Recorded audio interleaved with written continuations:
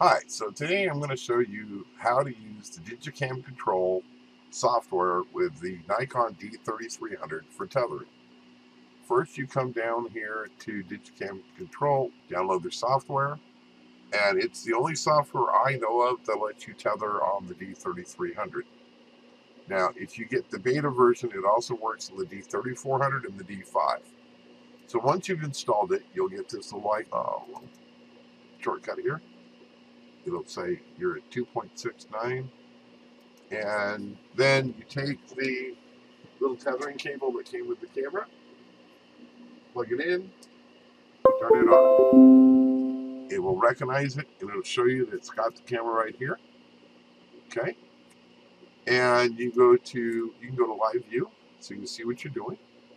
Let's go ahead and reset all this back to 0 because I was playing with things. Yeah, let's go F11. That's a little dark. Okay, shutter speed, we're ready. Let's focus. And you can move your focus point around if you want to. Just click where you want it.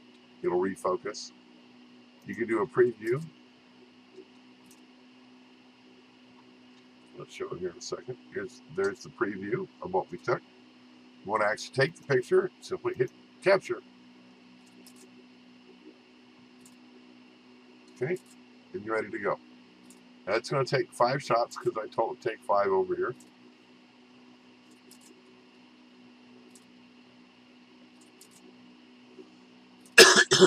Okay, it's done. And here are my 5 shots. Now you can also use it over here. Let's go ahead and set an EV of -1.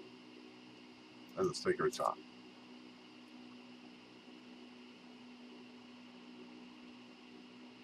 And there's our shot.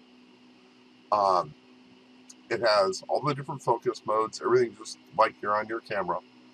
It will also do bracketing.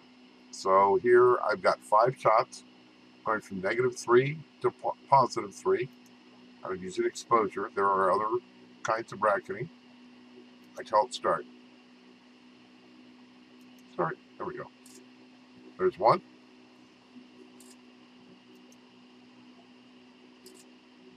There's 1. It's actually doing the 3rd shot right now, but it's only showing you the 2nd.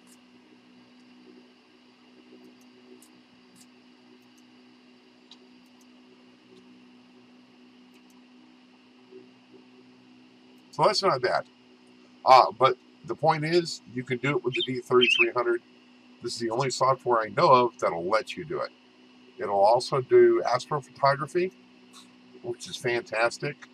Let's say I want to capture time of 3 seconds, and I want 3 photos, and I want to go 2 seconds between shots.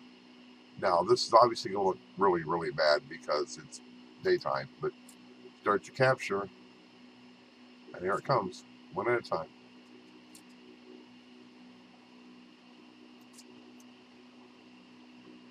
And of course, it's going to get really ugly here. So that's how you can tether with the D3300. Have a good day.